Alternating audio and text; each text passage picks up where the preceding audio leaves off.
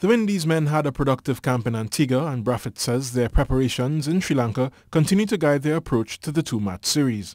We had 2 good practice sessions before, and the guys really put in a big effort. And it'd be good to get out there and get in the game against obviously the Sri Lankan A team, and get ourselves even more familiar with the conditions.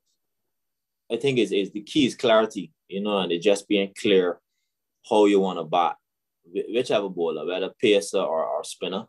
And I think once you have that clarity, it's just about going out there and do it. Much has been made of the importance of spin and goal, but their captain expects his pacers to also have a say. I think there's always a role for the fast bowlers. Shannon Gabriel really led the way in Bangladesh. In his first test, bowling with some good pace. Kemar Roach getting an early wicket that first morning, was very crucial. Obviously, Jason wasn't there. And, Mears is always crucial. So I still believe, despite possibly, spin-friendly pitches, I still think the Pacers will do well. Asked about pressure on the test side to succeed, Brathwaite said he preferred to focus on doing well in the future rather than focus on past struggles. Obviously, as a team, we want to do well. We always want to do well. So, we're just working on getting our skills in order to go there and represent the region. So, no pressure.